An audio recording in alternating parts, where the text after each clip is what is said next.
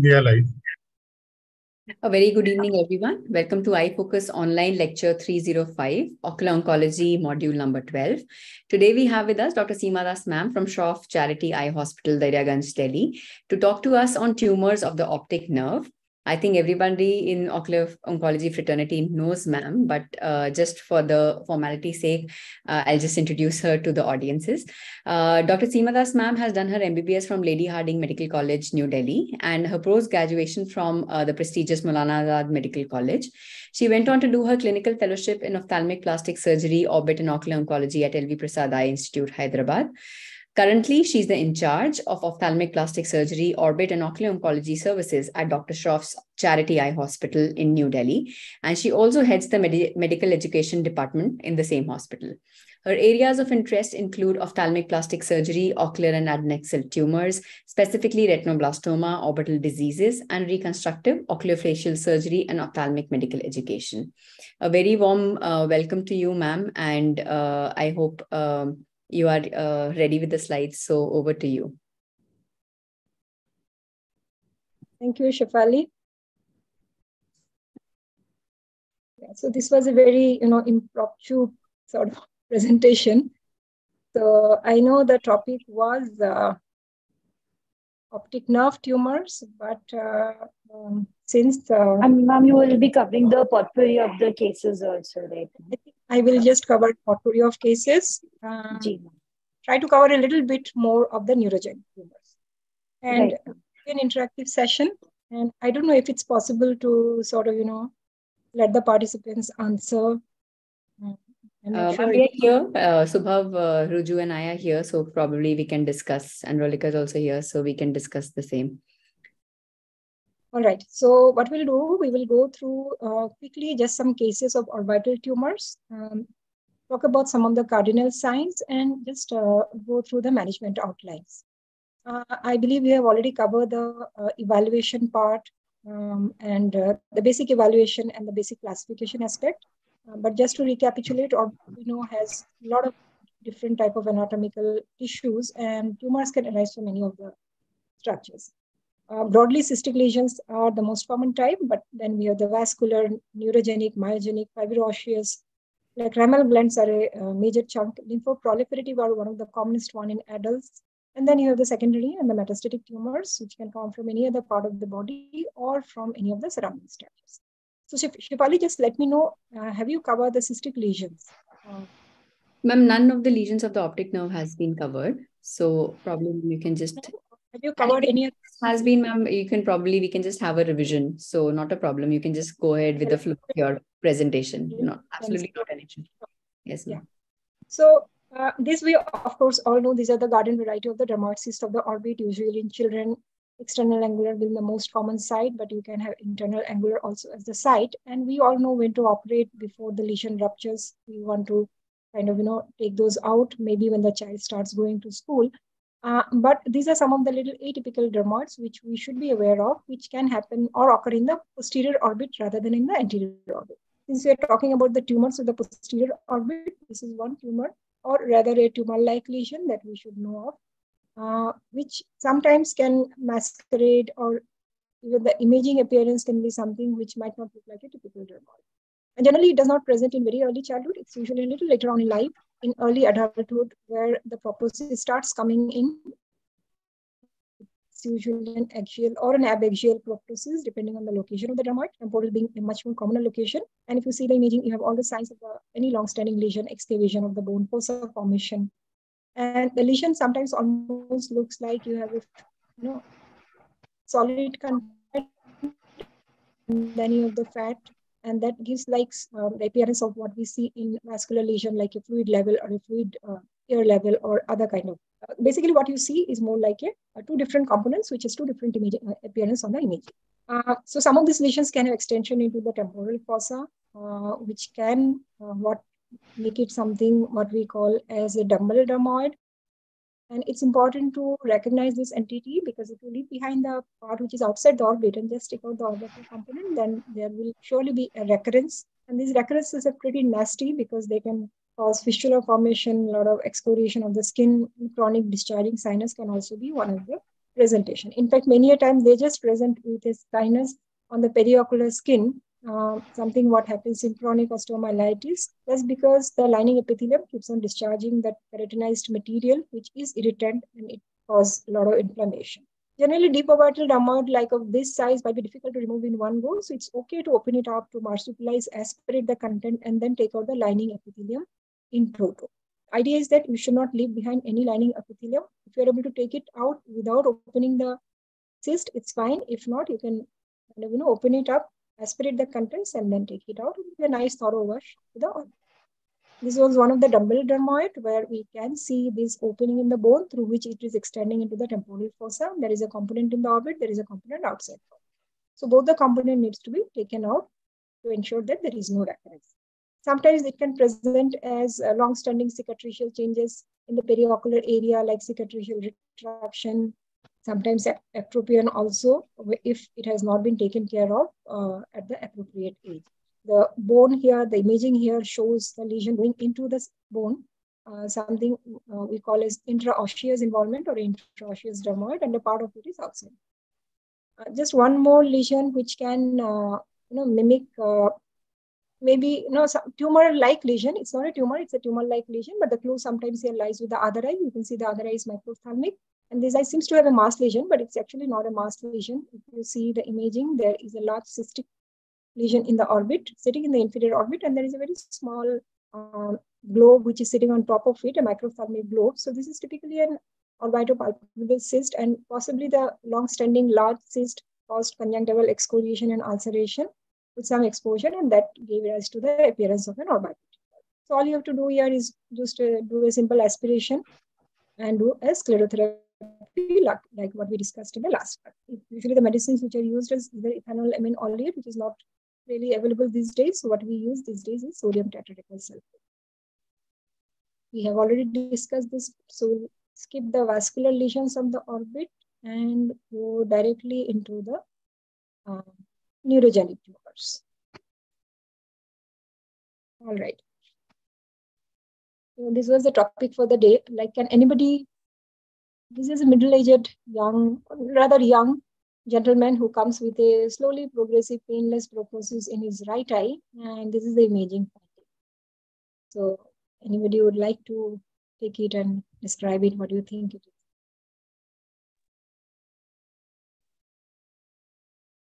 The lesion sheet is an intracoronal lesion. Basically, in the last picture, we can see it's kind of like a globular appearance of the optic nerve. In the third picture, actually, it kind of seems to be arising from the optic nerve sheath. So it can be like basically a schwannoma, can be my differential. Yeah, schwannoma, optic nerve schwannoma.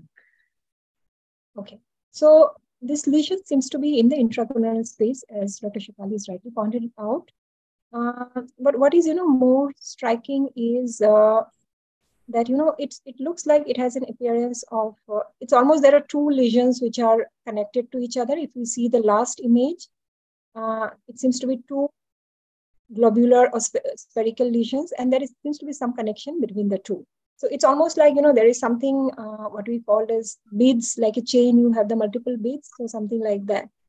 So typically the location here is the supranasal orbit, the proptosis, that's why is correspondingly down and out. So any lesion in the orbit will cause a proptosis and a displacement of the globe in the opposite direction. You all know about it.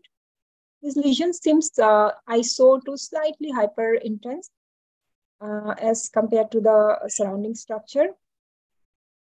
Hyperdense rather, and it seems to be sitting on top of the optic nerve head. But what is striking is the linear fashion of these multiple lesions, which seems to be connected to each other. So these lesions this appearance is almost pathognomic of an schwannoma, because schwannoma basically are tumors from the sheath of the peripheral nerves. So the supranasal location is usually the schwannomas which are arising from either maybe the supraorbital, supratrochlear, or one of those nerves, usually the sensory nerves. And that's why sometimes this patient do complain of some amount of sensation, abnormal sensation, either anesthesia or paresthesia in the corresponding area. So mostly in the forehead if it is involving the superior orbit and one of those nerves which supply the forehead area. Otherwise, generally, benign tumors does not really cause any abnormal sensation or pain, but this is one tumor where pain can be one of the symptoms, one of the presenting complaint, as well as anesthesia. Anesthesia could be one of the presenting. And this imaging appearance, where we see these multiple small lesions, like a bead of, beads which are on a string connected to each other, going from the anterior towards the posterior orbit, because all nerves ultimately come either through the superior orbital fissure or one of the foramina which is there in the superior orbital fissure. So they will be going towards the orbital apex, ultimately going intracranially. So this appearance is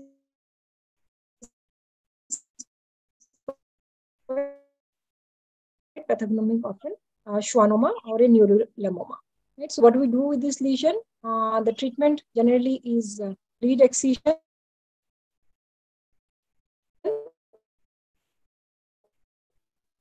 because this lesion out of it inside, and then we have to take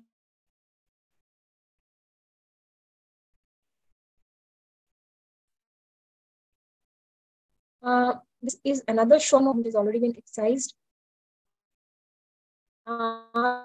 Sometimes schwannomas can have cystic degeneration within their long-standing lesion, so they can have cystic degeneration, and that can give rise to this appearance, which is more heterogeneous. You see an appearance of hypodense area within this generally iso to slightly hyperdense lesion. So this is the area of the cystic degeneration, the hypo area, and this conical shape again is just shows that this is a lesion which is going towards the orbital apex. And this already was histopath proven. This was excised, probably an incomplete excision was there. Maybe it was extending posteriorly, and then she had a recurrence of this lesion, which was in the posterior orbit. So the next lesion, the neurogenic tumor, we all are aware about optic nerve glioma. Okay? These are one of the commonest tumors, benign tumors of childhood, and usually the presentation is either decrease in vision, reduced vision in the eye. If it is causing optic atrophy or other changes, it's a large lesion, or a slowly progressive proptosis. Generally, the proptosis is axial because the lesion is sitting in the intracorneal space, right bang behind the globe. So it is going to push the eyeball straight out. Okay? So typically, a very fusiform lesion, which you cannot differentiate from the optic nerve, seems to be arising from the optic nerve. It's iso-dense to the surrounding, to the muscle and the brain tissue. And so, how do you go about doing further evaluation for this patient and treating them? Any inputs from anyone? In these cases, it is important to rule out a history of neurofibroma. Right. Yeah. So this history is important because we know that neurofibroma NF1 can be associated with optic nerve glioma.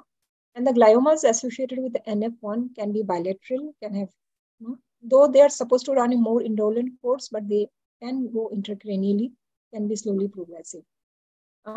So this history is important, and it's also important to do a good systemic evaluation because NF by and large is a clinical diagnosis. So if you have the typical clinical features of the cafe spots, more than 6 cafe spots, there are certain criteria which are given. Then you have the lesion nodules, axillary fracklings, family history. So all these features, if they are there, then it will confirm your diagnosis of NF. And we know that NF-associated gliomas observation can be one of the options. Like this child had these cafe spots. He had a glioma, and we do see asymmetrical thickening of the optic nerve here. The one of the sides, the left side, seems to be much more involved, more thickened than the other side. So the other side can have a very subtle thickening of the optic nerve. So if you carefully do not see it carefully, we might miss the involvement of the other side. So what do you do with this lesion? How do you go about treating this lesion once you have confirmed that glioma is by and large a clinical and an imaging diagnosis? We really don't go and biopsy glioma if it's a seeing eye. It's very unusual to go in for biopsying a glioma. So how do you go about treating this lesion? So gliomas, actually respond to chemotherapy. So first thing is to do an MRI also to see the extent of the optic nerve involvement, chiasmal involvement, the other side, the ipsilateral, the other side involvement of the nerve. And actually, we can initiate chemotherapy, and these seem to be responding well. Right. So it depends on the age of the child and the laterality. So if it's an older child like this, where it's an unilateral involvement and the eye does not have any visual prognosis, and the tumor seems to be confined to the orbit and has not gone beyond the extent of the orbit, and if the cosmesis is main concern, then you can go ahead and do an excision. So here basically what you are doing is you are excising the optic nerve. So you can leave behind the eyeball, simply go in just like the way we go in for enucleation, go into the intracorneal space, expose the optic nerve, and we excise the whole tumor right to the posterior end of the orbit, depending on the extent. So that will, of course, there is no visual potential in this eye.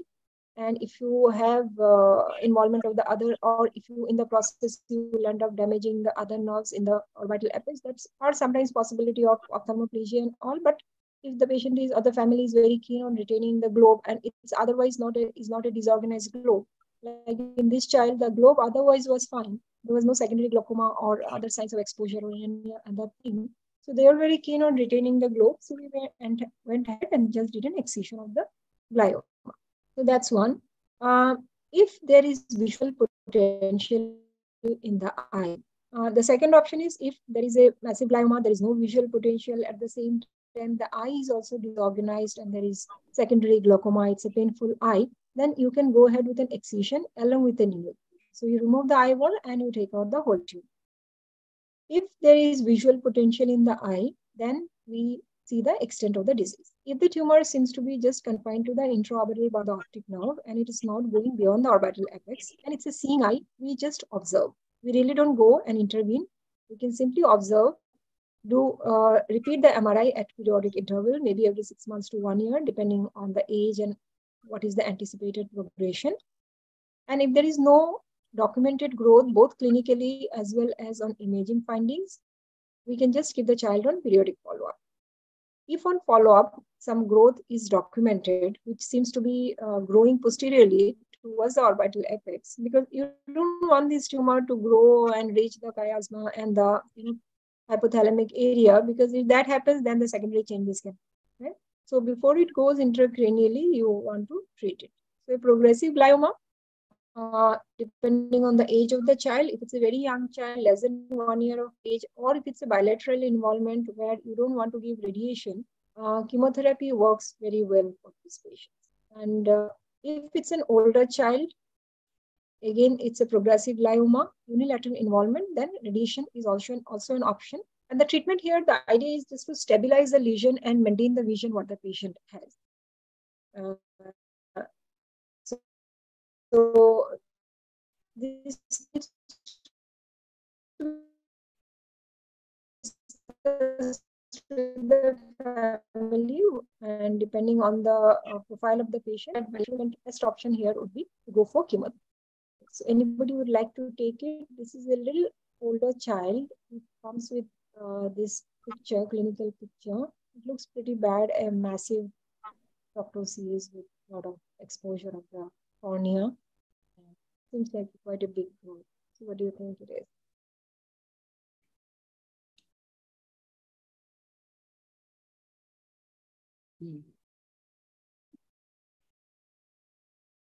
Any clue about the history? How long-standing is the?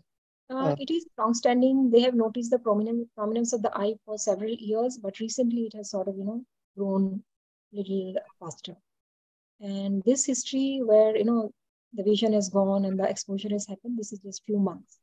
Otherwise, the eye has been prominent, slowly progressing for several years. Had a similar case. It can be pilocytic astrocytoma. Yeah. All right. Since we're talking Similar about case. neurogenic tumor, we're talking about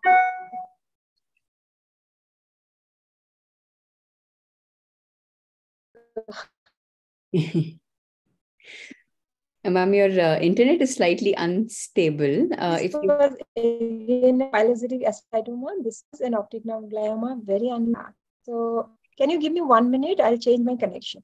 Yeah, Can ma'am. you hear Sure. me, Shefali? Yes, just ma'am. give me a minute. Sure, sure, ma'am.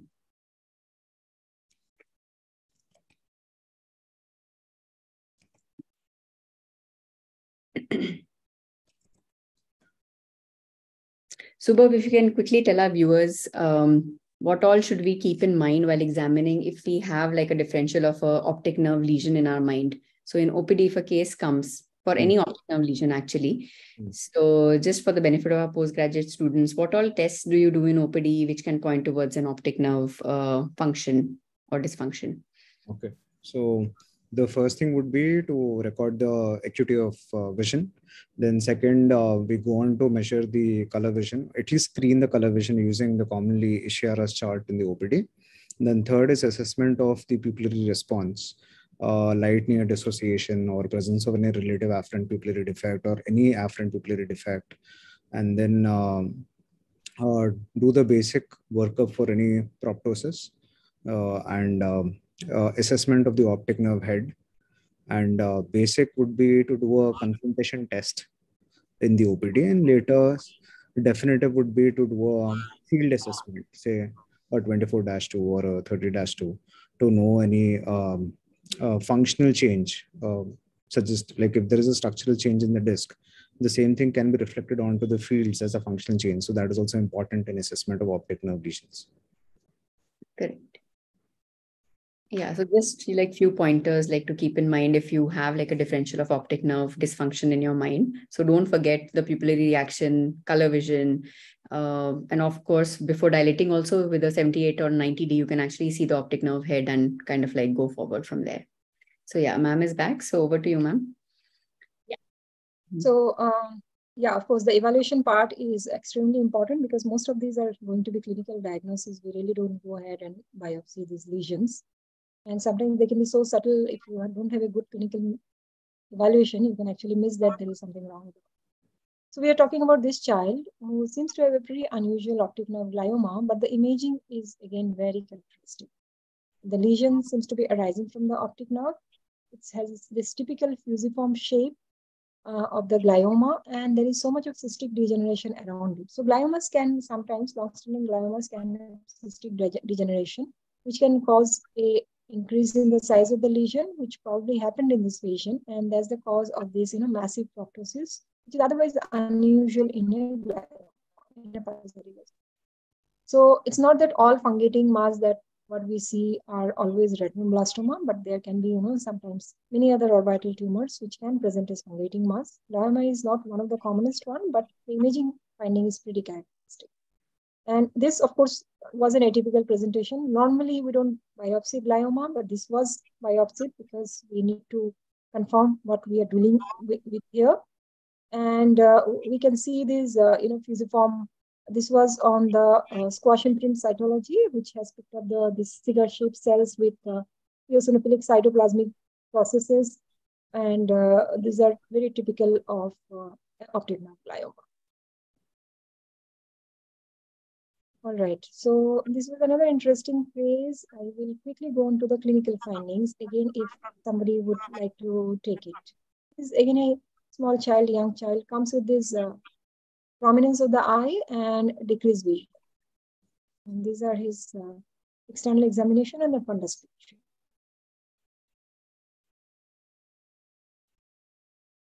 So again, we are talking about the clinical evaluation here. It plays a very important role here. In a child with a picture like this, we are definitely going to do all the visual assessment, including a visual acuity, color vision, RAPD, VP, and to find out the cause of the decreased vision. And what do you think about the fundus appearance?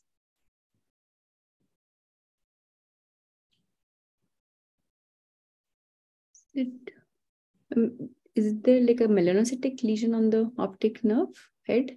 It's more like a blurring of the disc. Okay. It's a little atypical. Again, a lot of peripapillary atrophy. And there is a lot of blurring of the disc margin. It's almost like there is some disc edema.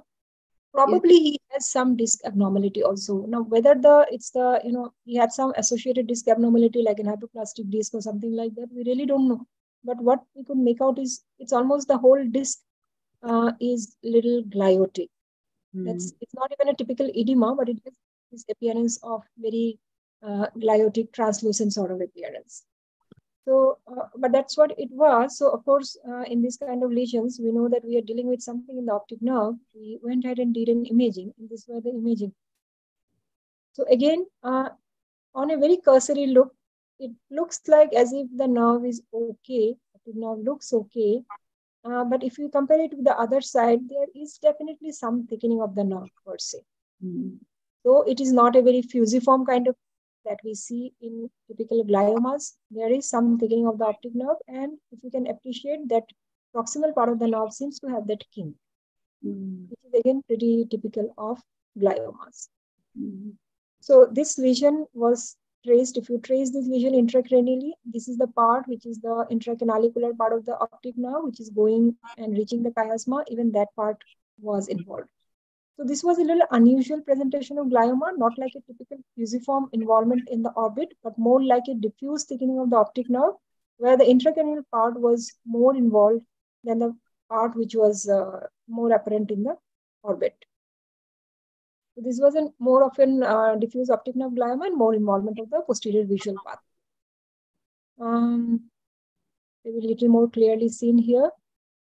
But yes, so these are the lesions where there is already intracranial involvement. You really can't go ahead and do a surgical excision without causing too much of morbidity. And these patients are typically candidates for chemo. This is an elderly lady, comes with a long-standing proptosis, which has been slowly increasing. She has, her vision is poor in this eye, and she has some congestion. The proptosis seems to be slightly abaxial, and she has RAPD also. Imaging findings and the fundus findings are there in front. Anybody wants to tell us the diagnosis?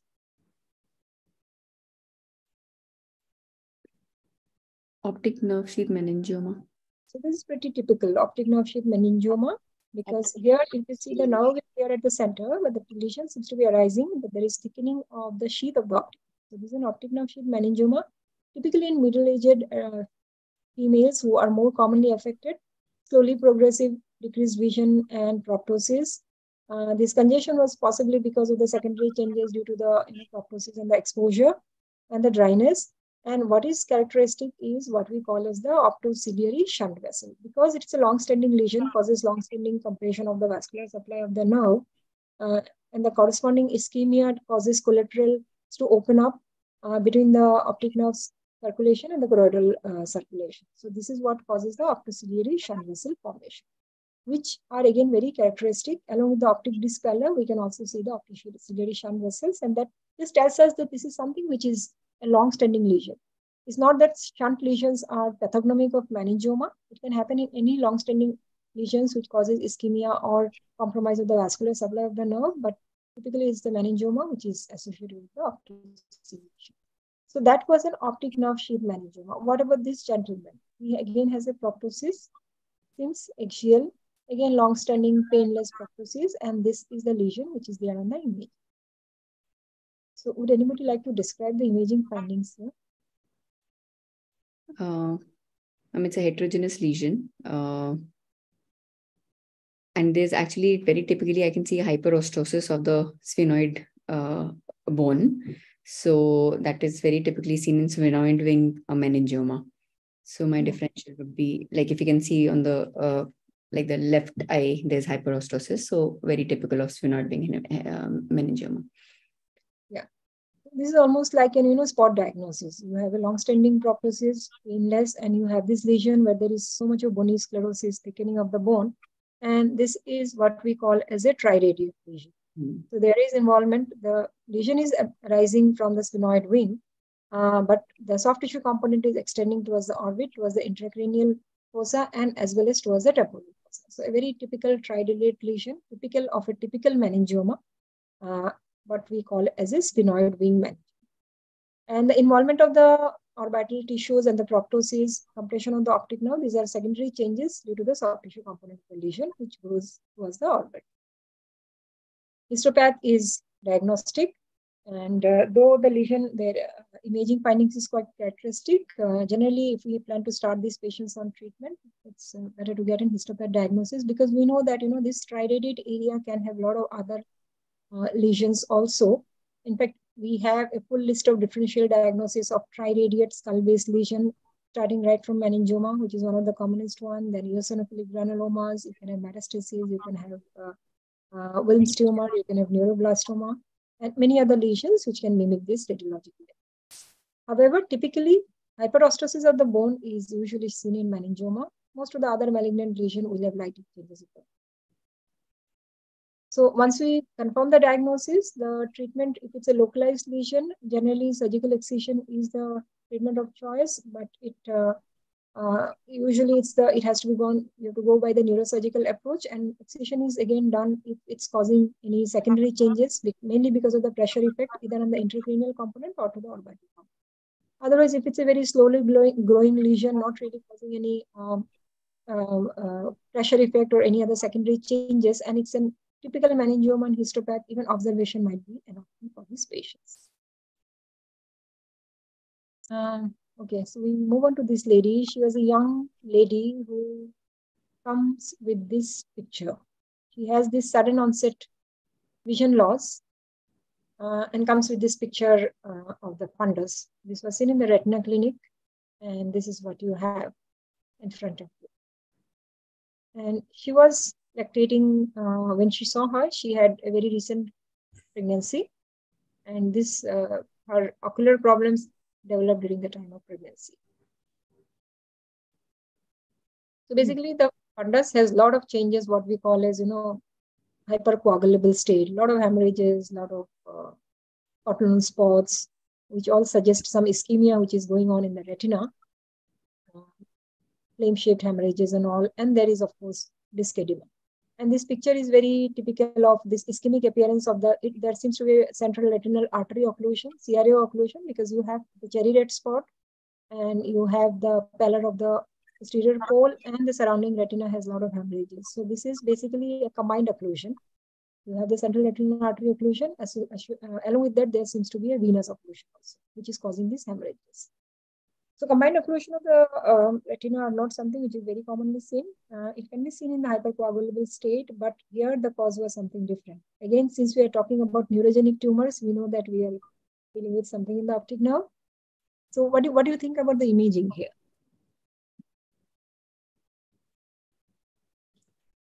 Ma'am, there is definite thickening of the optic nerve with linear enhancement along the sheath of the nerve. Mm-hmm. Yeah. So this is a very typical what we call as the Trump track appearance.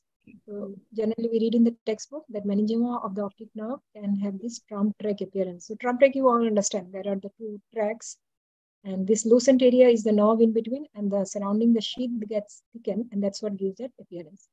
And so there is a diffuse thickening here. So this was basically an optic nerve sheath meningioma, but probably the pregnancy and the hypercoagulable state which happens during pregnancy, there was some vascular compromise because of the this tumor, which was compressing or causing some ischemia of the optic nerve circulation, and that combined with the hypercoagulable state probably precipitate this combined vascular occlusion, and that was the cause of the vision loss in her eye. So she did not have too much of proptosis, very subtle one, but what is more apparent was the vascular occlusion. This is just to show the intraretinal edema in this patient and the bulge of the optic nerve. So again, these are the lesions where the treatment option is radiation. Meningioma, again, otherwise, if it's not causing any visual problem, and if you detect just incidental finding on an imaging, vision is okay. You really don't have to do much. You just can simply follow up this patient. More often than not, there will be very slow growing lesion.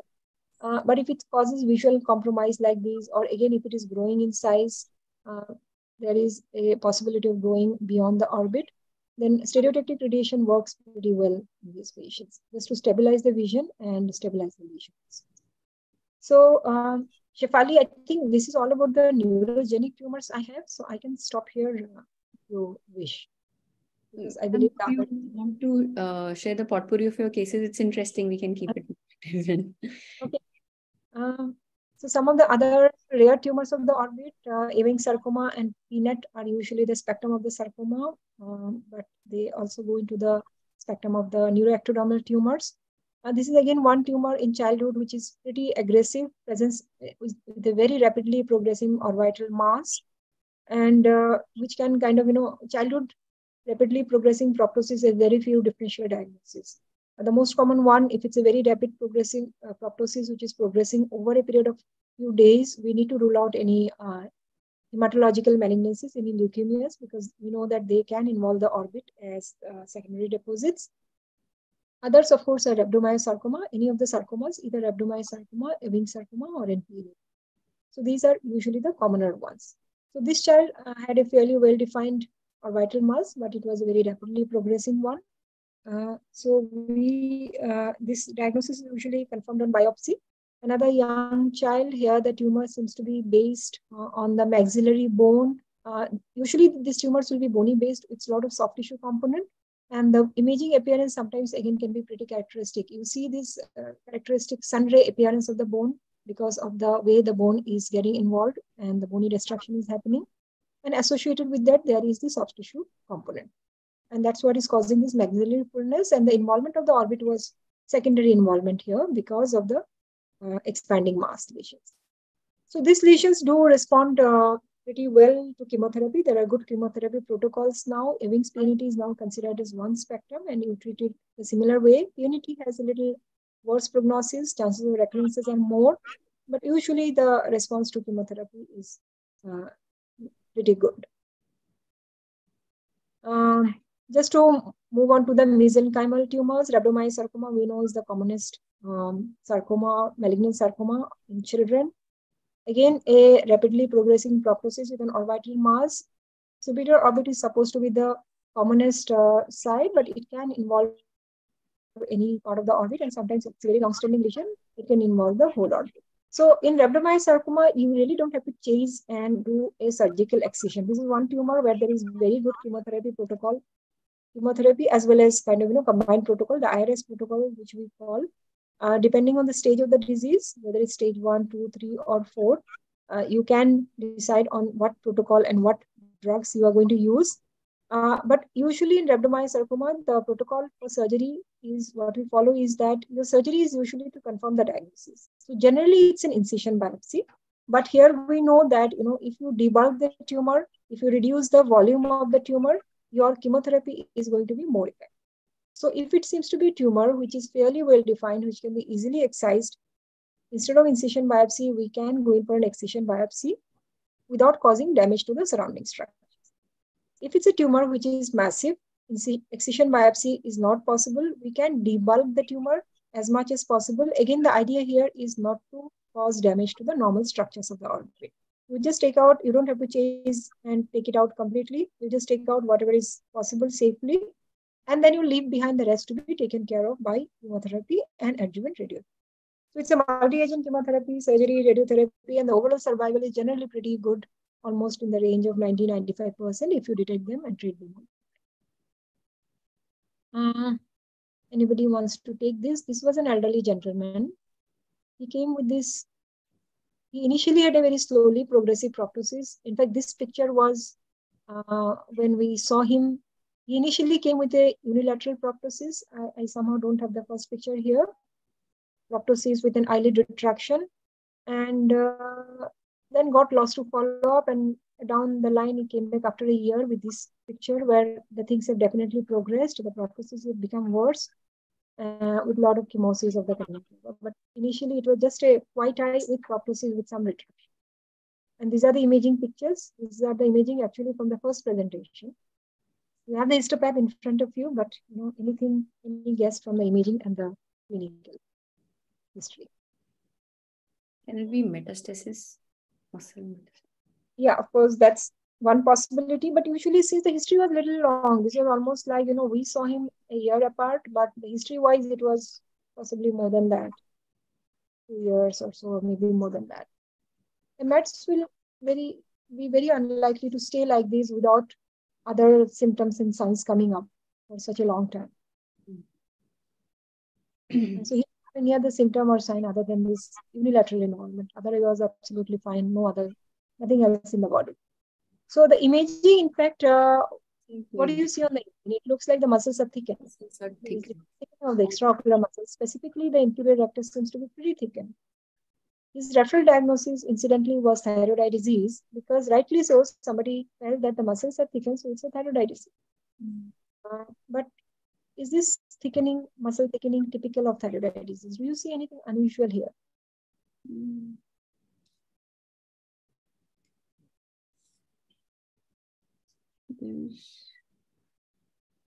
One, it's like thickened in the entirety. It's not like tendon sparing or not just like the mass of the muscle is. So in the entire muscle is like thickened, and it's heterogeneous also, ma'am. Like in the lateral rectus, I can see it's. There's expansion of the bony orbit on that side. Yeah, so that just tells us that this is something which has probably been there for a while, for some time. Yeah. The orbit is expanded. We know what is unusual, as Shifali rightly pointed out, it's a heterogeneous enlargement of the muscles, which is very unusual in thyroid. Muscles, whenever they're thickened, you don't see it in a heterogeneous fashion like this. It's almost like some of the areas are hypodense and the rest of the area seems to be isodense. So the hypodense areas are usually either because if you have some fat within, you can have hypodensities, you can have like what we see in dermoid, the content, the keratin content sometimes can give this appearance, or if you have some mucoid, mucinous material, that can also give an hypodensity. Right? So in thyroid, the fat deposition is usually not so localized like that. Very unusual again, and usually does not appear so hypodense. So since it was not typical thyroid, so we decided to go ahead with the muscle biopsy from the inferior rectus muscle. This is what the biopsy showed. These are cells with hyperchromatic nucleus with a very clear cytoplasms, with very clear globules within the cytoplasm, almost like what you see the fat globules within the cytoplasm. So these were the lipoblasts, the blast cells, which are very characteristic of liposarcoma. So this patient eventually turned out to have, like the histopathic diagnosis was a liposarcoma of the orbit, which is again a little unusual tumor. But what was unusual was his presentation, which is pretty atypical. Generally, liposarcomas present as very soft, ill-defined mass in the lesion. But what is most commonly seen in all this imaging, if you see, and what has been reported in the literature, is the this hypodensity within the lesion. So any lesion heterogeneous with some hypodensity within are typical of liposarcomas. And can extraocular muscle lymphoma be a differential in this case? Yeah, so lymphomas again can have muscle thickening, isolated muscle thickening, but lymphomas are usually homogeneous. It's very unusual for a lymphoma to have so much of heterogeneous involvement. It can involve the muscles. Generally, lymphomas can involve a isolated extraocular muscle. But again, it's very unusual for a lymphoma to involve all the extraocular muscles without any involvement of the orbit. So lymphomas tends to go along the muscle planes, along the structures of the orbit. So this was again not fitting into a lymphoma also, even before the histopathic diagnosis. So liposarcoma, this patient eventually needed exenteration because you don't have any good treatment modality. No chemotherapy or radiotherapy works very well for this patient. So exenteration is the treatment of choice for these patients. Is it moving? The slides are not moving. So that's all about the orbital tumors. The rest is, I think, extraocular retinoblastoma. You must have covered it in the RB classes. We all know about the different types of the extraocular involvement. It can be a primary extraocular RB, primary orbital RB. It could be secondary. It could be an accidental RB, like Dr. Honavar has this classification, the 5 types, based on how it has happened. And the treatment for protocol that we follow in extraocular retinoblastoma is a high-dose chemoreduction for about 12 cycles. And once the eyeball shrinks, like at this stage, after 3 to 6 cycles, the eyeball goes into phthisis, and that is the stage where you can go for either an enucleation or an exenteration, depending on the extent of the residual disease, and follow it up with adjuvant therapy, plus follow the 12 cycles of high-dose chemo. So there are many alternate protocols which are now followed in by various groups, whether it's a stage 3 or a stage 4 disease. But generally what is followed in India is the high-dose chemoreduction protocol, 3 drugs for 12 cycles, along with surgery and adjuvant radiotherapy. So if these diseases are localized to the orbit, the prognosis is not that bad. Survival is still not worse, but once it goes out of the confines of the orbit, it becomes stage 4. from stage 3, then the survival outcome becomes pretty poor. Especially if it goes and involves the meningitis and intracranial involvement, the outcome, the survival outcome is almost 0 in most patients. So this is one patient where it was again, you follow it, you start with the high-dose chemotherapy protocol. I goes into thysis, but she still had some residual proptosis. It is not a very, in this amount of thysis, you don't expect the eyeball or to be almost at the same level as the other eye. So on imaging also, there was some residual orbital disease. We went ahead and did an exenteration and followed it up with radiation therapy. And eventually you can fix up or fit her with an prosthesis. So I'm not going to the details. There are a lot of other nuances of treating orbital RB, but for resident level, I think it's important to know prevention is something which is more important than treating an orbital RB. So an early detection and appropriate management. Often, if you have a very early extraocular retinoblastoma where there is just subtle optic nerve involvement, sometimes if you just end up doing a primary nucleation for this patient, you can end up leaving behind residual tumor in the orbit. And if you don't follow it up with appropriate adjuvant therapy, then the tumor can come back as a secondary organ tumor. So a good evaluation when the tumor is in the intraocular stage, ensuring that there is no extraocular extension before you plan to go for surgery, will ensure that you don't land up with a secondary orbital RB. You do land up, do an enucleation. It's important to look at the histopath. And based on the histopath, if the patient needs further adjuvant treatment, that has to be given to prevent any relapse in the orbit or any metastasis. And if the patient presents at a stage where the things are obviously out of the orbit because of, say, either it was not diagnosed on time or the parent did not take a consult on time, then we follow the orbital protocol of treatment. All this patient needs to have a metastatic workup also, which generally includes a bone marrow aspiration, bone marrow biopsy, and a CSF cytology. These are the two common sites where the tumor RB can metastasize before we decide on any management. Yes.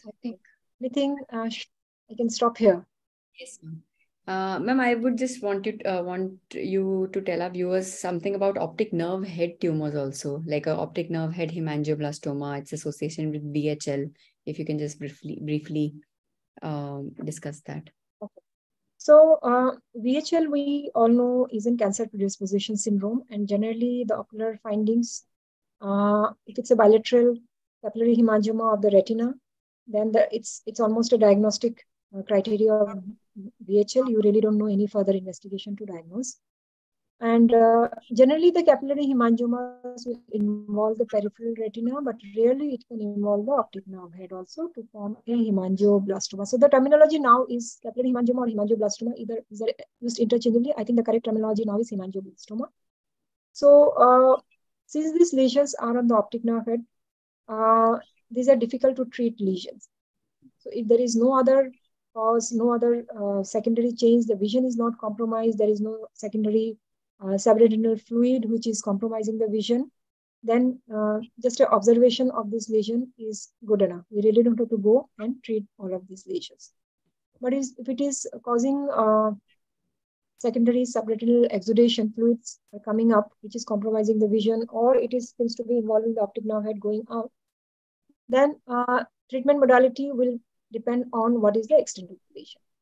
Radiation is one of the treatment options for this lesion because on the optic nerve head, generally, if it's a peripheral lesion, we go for plaque, or you can go for even laser for smaller lesions also. You can just kind of, occlude the feeding blood vessels that will cause the lesions to regress, or you can do cryotherapy to the lesion itself, which is again going to cause the lesions to regress. But important thing to understand here is that hemangioblastomas are treated if you need to treat them. Not that every hemangioblastoma you find on examination, you just have to go and treat them. Indication for treatment is only if there is some subretinal fluid which is coming up, especially if it is compromising the vision, or there are some hemorrhages or other changes which are, or else an observation is good enough. For the optic nerve head, one of the options is to go for radiation because we really can't do laser or other things in that area. PDT possibly has some role, again, depending on what is the location of the lesion, what part of the optic nerve is involved. But again, these are difficult to treat lesions and should be treated only if there is an indication. And ma'am, one last question for the evening. Optic nerve head, if we see a melanocytic lesion on the optic nerve head, what all should we keep in mind? And if suppose we are thinking of like a benign thing, how should we follow up the case? What all things to keep in mind in such cases? Yeah. So a melanocytic lesion over the optic nerve head is more often than not a melanocytoma of the optic nerve. So what is characteristic is how do you differentiate? The question here is to differentiate it from a more malignant lesion, a melanoma. Rarely melanocytomas can undergo malignant transformation, but it's very, very rare. More often than not, they will be benign melanocytomas. So since melanocytomas are benign lesion, the color is something which is little different from melanoma. They're more jet black, unlike a melanoma, which is going to be more brownish, dark brownish. Melanocytoma can the pigmentation can actually extend along the nerve fibers. So you can see them like the way you see sometimes the methylated nerve fibers. You can have that fuzzy margin since the lesion can extend along the nerve fibers without really kind of distorting the architecture of the normal retina and the normal nerve fiber layer. So, and it's a stable lesion over a period of time. If you just follow up this patient with good serial fundus protographs, most of them will not really grow in size. And even if they grow, growth can happen sometimes as part of the, if it's a young child and if you detect it at a young age, as the child grows, there is a possibility there can be some growth which can happen. But the other secondary changes of melanoma, like fluid coming up, the pigmentation coming up, the drusens coming up, right? All those things are not going to be there in a melanocyte. Sometimes, rarely, melanocytoma can undergo malignant transformation. Generally, when it happens, there are other changes like nodularity coming up within a generally flat or a placoid lesion. Any particular area, it turns to grow more than the rest of the lesion. Any nodular area comes up. Secondary changes like fluid hemorrhages comes up. Then those could be one of the indicators that it could be undergoing some transformation and might need some treatment. What more often than not melanocytoma causes is something what is known as vascular occlusion, because it's a lesion which can grow with the growth of the maybe the child over a period of time.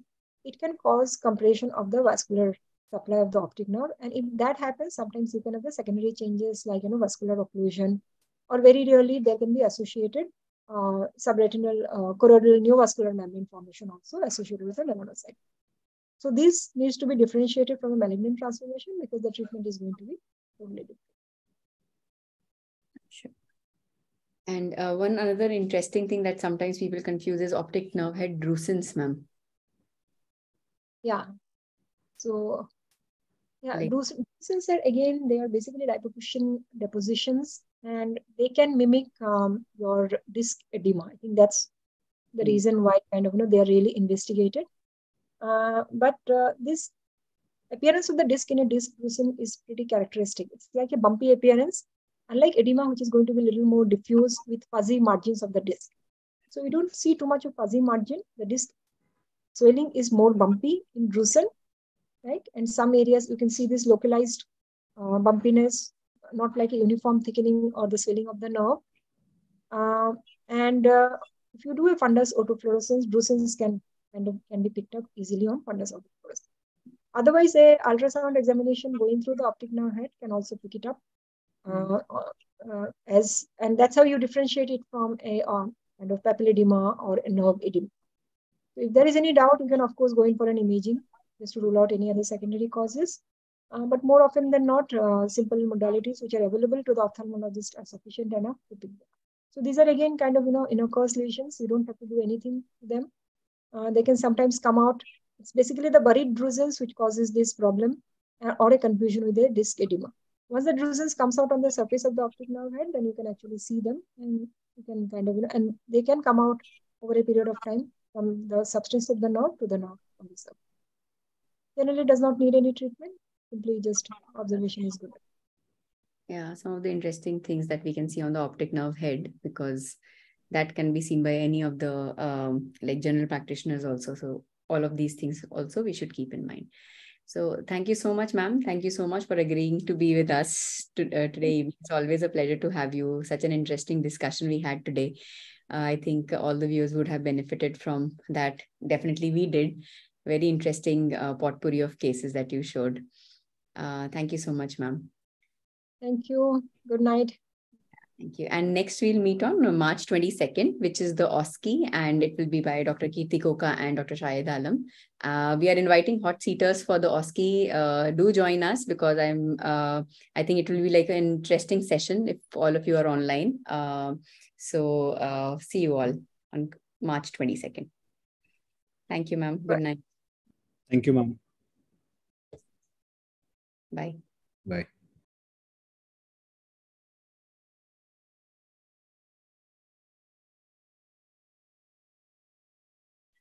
Sunil ji.